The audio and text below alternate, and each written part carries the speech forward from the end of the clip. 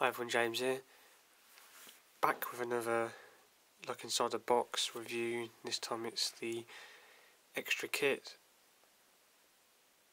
1/72 scale Gloster Meteor F MK.8. This kit was manufactured by MPM Products for Hannons. So on the front is a nice side profile of the Meteor. And on the side is just what contains in the box, and then paint and glue is not included, to get that separate. The address,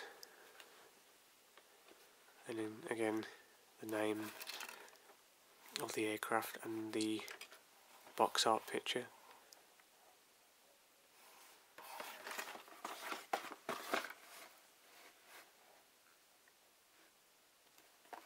Open up the box, get the kit itself, instructions, canopy, 2 options and decal sheet. Start off with the plastic. As I loose, I'm going to start off with the fuselage halves and the wings. The panel lines are crisp, they are recessed as well. No signs of flash. There is cockpit interior details lacking there, but I think there is separate parts to add in there. It's close up the detail, it's quite nice.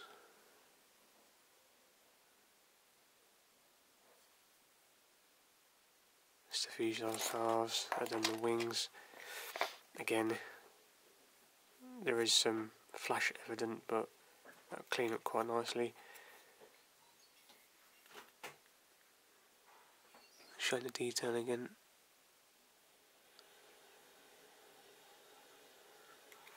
It's the top half, then the lower half again. Nice crisp and clean detail.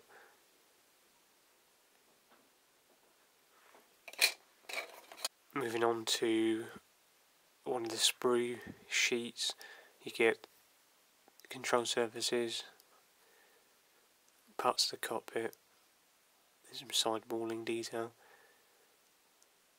cockpit floor,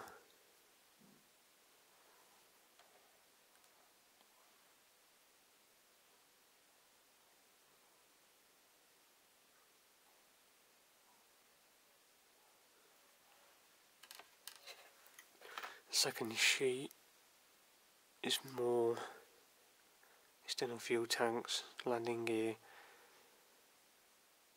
some more cockpit parts.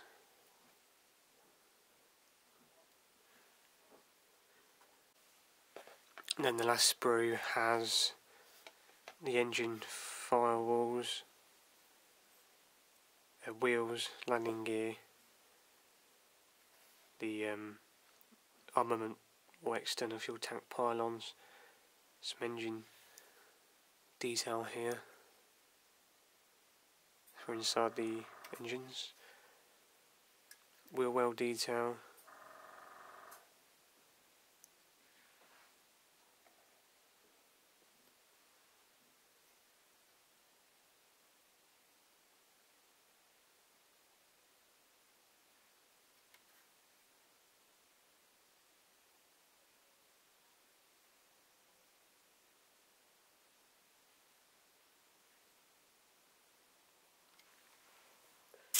Moving on to the canopy, there's 2 options with landing lights and then the weapon sight as well. There is a slight crack here, split, and some imperfections around this bit. Other than that, it's quite clear on both.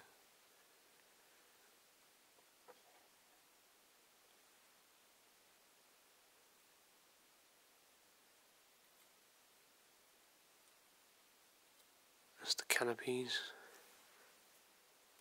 Moving on to the decals. They're in good register, quite thin, colours are good.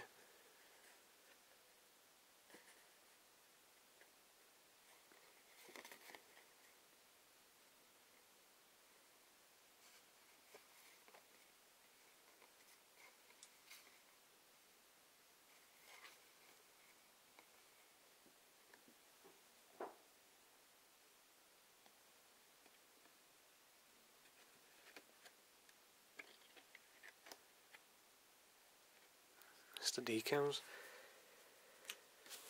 And lastly, the instructions.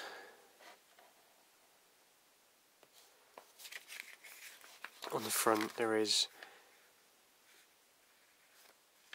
the soap profile of the Meteor, and then half of one side. Just a brief history, and then some technical data down the bottom. And then open up, you have the kit parts diagram here. Some assembly symbol options here at the bottom.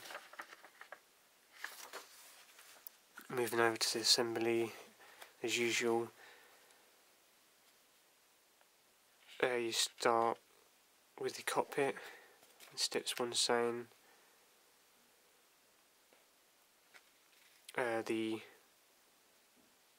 suggesting to use extra colour paints.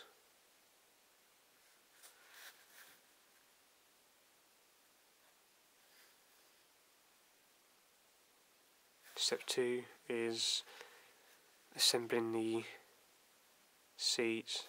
Step 3 is then building up the cockpit, and then step 4, adding the cockpit to the fuselage half and sealing the 2 halves together. To the page.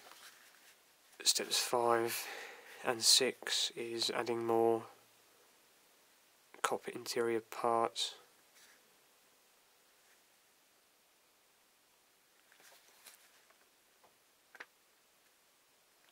It's telling you to insert 3 grams of weight there, otherwise it will be a tail setter.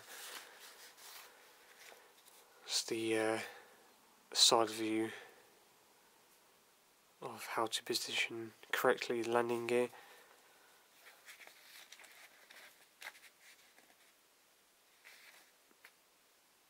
Steps 7 and 8 and 9 is the assembly of the landing gear, and then it's telling you to seal the 2 halves together after you've added the front landing gear doors.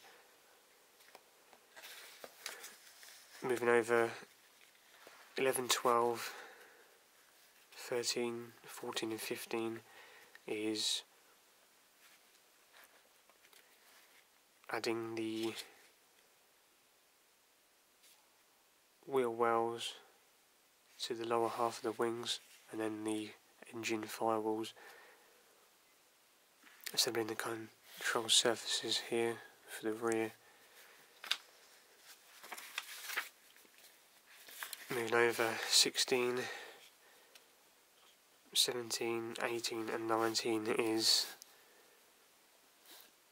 adding the rear control surfaces to the rear. Adding the landing gear to the wheel wells, and then placing the wheel wells to the lower half of the wings. 20, 21 and 22 is adding the external fuel tanks.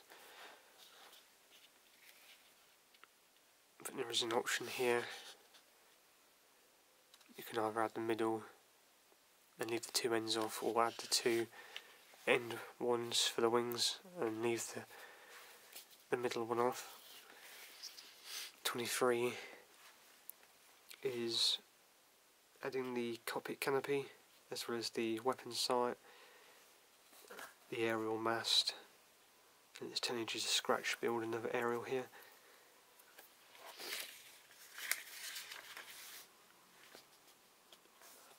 And then that's it, that's 23 build steps, and then the 3 camouflage and marking options. First is Gloster Meteor stationed at Filton in February 1957.